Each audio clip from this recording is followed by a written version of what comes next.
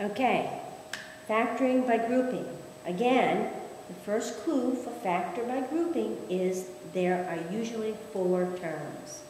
So, 1, 2, 3, 4 terms there, 4 terms here.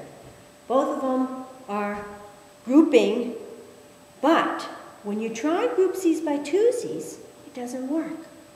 So you have to do one group of 3.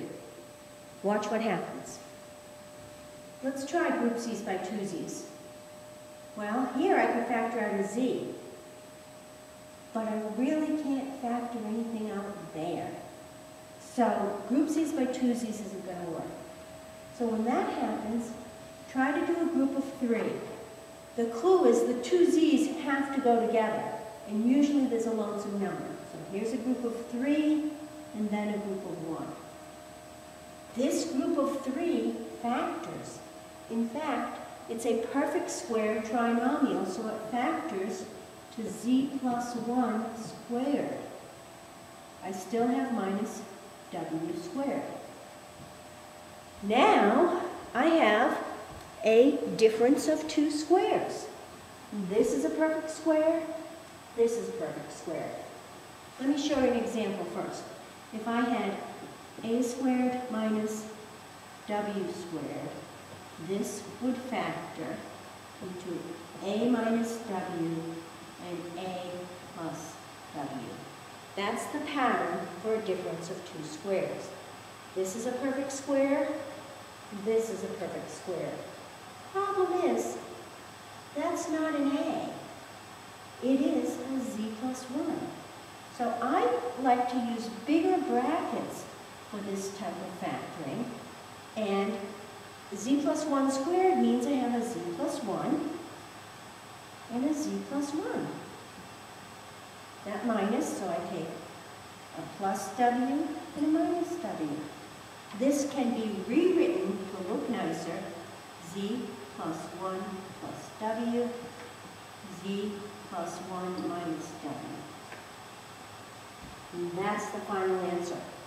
When you have something complicated, you can think of that as the capital letter A and think of it as substitution. A minus W is A minus W, A plus W.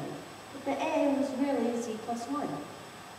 Okay, let's do factor by grouping again. Here, when I group, I could group these 2, but there's nothing in common. These 2 have something in common. These don't. So let's do a group by 3. Now, the interesting thing about this group by 3 is they all have minus signs. We can do a little rearranging so that I don't have to deal with minus signs. Watch this. I can rewrite this as x squared minus the quantity y squared plus 4y plus 4. Do you notice that those are the same? If I carry through the minus, I have that. This, with the plus signs, is much easier to factor. You'll notice there's 3 parts. It's a trinomial. It's a special trinomial. A perfect square trinomial. How do I know? Y squared is a perfect square. 4 is a perfect square. And the middle is 2 times y times 2. So, next step, factor. As a perfect square trinomial factors into y plus 2 squared. I can double check this part for you if you want. Square the first term. Y times 2 is 2y times 2, 4y, 2 squared 4. Now, similar to this, I have a difference of 2 perfect squares. That's a perfect square, that's a perfect square. The difference of 2 squares always factors into 2 grouping symbols, x, x, plus, minus.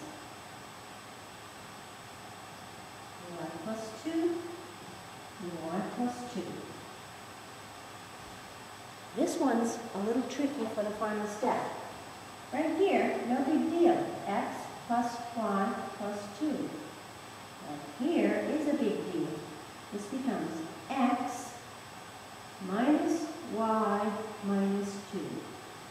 careful, you must distribute that negative sign for the final answer. Again, I'll leave the checking up to you. Multiply this out. X times all three of those. Y times all three of those. 2 times all three of those. Add up and combine like terms. I promise you'll get that. Check it. If I'm wrong, send me an email. That's it for factoring.